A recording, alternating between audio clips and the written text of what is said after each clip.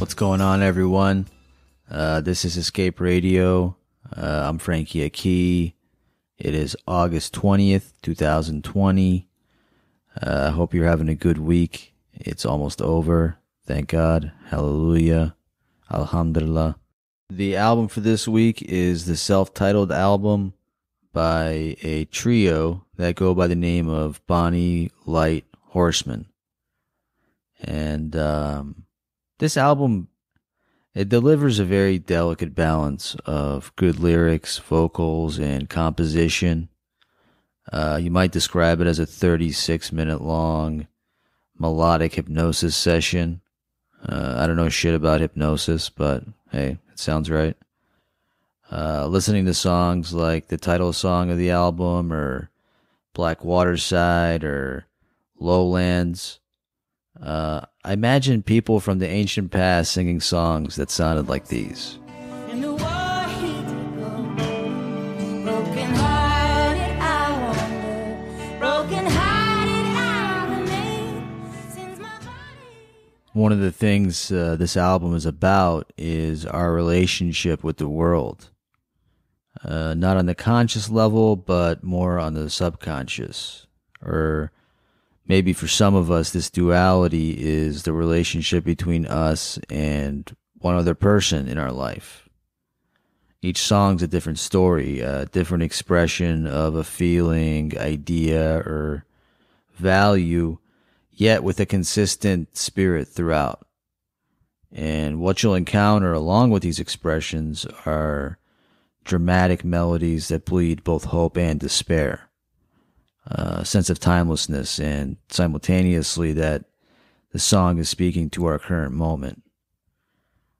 These artists are communicating something, and I think you want to listen. The songs in this album are a relief, a relief from the quiet desperation that the current state of things has built up in each one of us. The trio that is Bonny Horseman are Anise Mitchell, Eric Johnson, and Josh Kaufman. As a note, this is not the same Eric Johnson as the well-known guitar player, Eric Johnson. These are creme de la creme indie musicians, folks. One of these guys was a part of the Shins. Another one played with Bob Weir. Anise is in a world of her own completely and managing quite well. A superb singer whose solo work you should also check out. And this is the trio's first album, but hopefully not the last. And to illustrate what I'm talking about here one more time, here's a little bit from the song 10,000 Miles from Bonny Horseman. Farewell for a while, I'm going away, but I'll be back if I go 10,000 miles.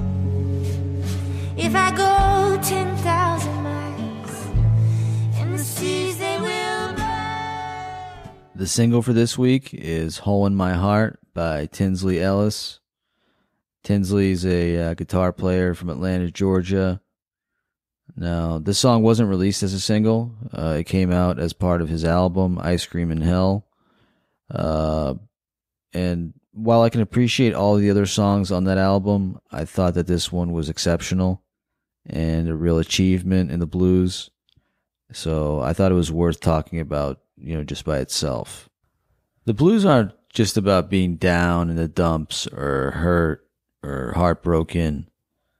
In all enduring popular genres of music, there's a ray of hope that lines every one of the great songs. And Tinsley Ellis's Hole in My Heart, I believe, belongs on that list. One thing you'll find very quickly while listening to this is this beautiful contrast between darkness and light. And you'll encounter a great guitar player who doesn't just want to reach your ears, but he wants to penetrate your soul. And we've all heard the blues by now. And there's even a cliched idea of what the blues sound like. That banana, that thing. But even though that sound is kind of foundational, even though that song is that sound is common, I think that the impression one gets from just sort of, having this cliched tune in our head about the blues, I think it creates this inaccuracy. I think it misses the point of what the genre is about. The blues aren't just about being hurt, but they're about the aftermath, and our struggle to look beyond that hurt and to see beyond loss. The color in question here is blue, not black. And that ray of hope is what makes it blue. And it's about perseverance. I mean, isn't that the point of art? To give us something that will help us persevere? Like all the memorable blues tracks that came before it, Hole in My Heart accomplishes something that will never be copied. The magic of a great song is unique to that song. And that's why some of them will never go away. That's why some just continue to live in our hearts. So, with that said, here's a little bit from Hole in My Heart by Tinsley Ellis. I hope you like it. Ain't got a soul to laugh with when the sun comes peeking through.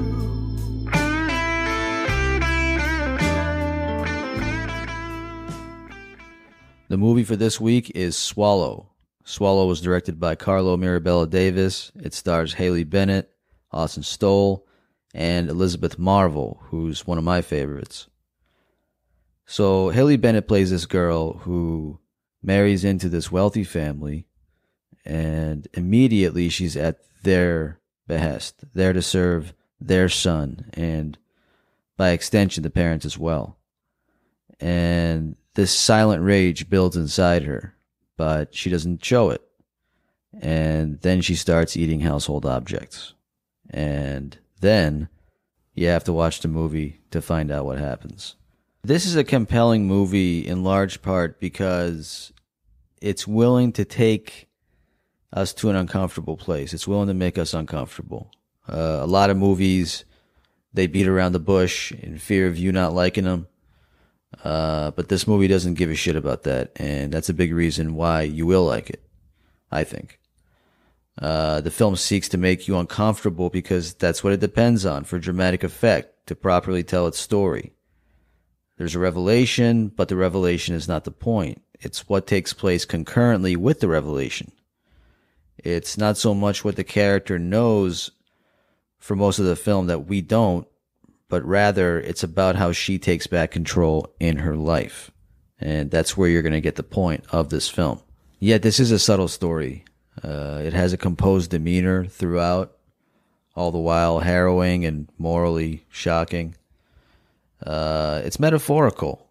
And I don't use that word lightly. It's metaphorical to the fire burning inside this character all her life, all the while pretending like nothing's wrong. Swallow was released on June 5th, 2020. I hope they decide to re-release it later this year because it's a shame for this film not to get its due press. The film was released by IFC Films and it runs 94 minutes. I hope you see this movie. And that will be it for this week. You guys have a great weekend. Have a great Friday tomorrow. And I'll talk to you next Thursday. And to take us out, here's a clip from Swallow. Do I make you happy? I'm the happiest man in the whole world. I love everything about you. Every little thing. You're not mad at me? About what? The drapes? I don't know. I just want to make sure I'm not doing anything wrong. You're not. You couldn't do anything wrong, even if you tried.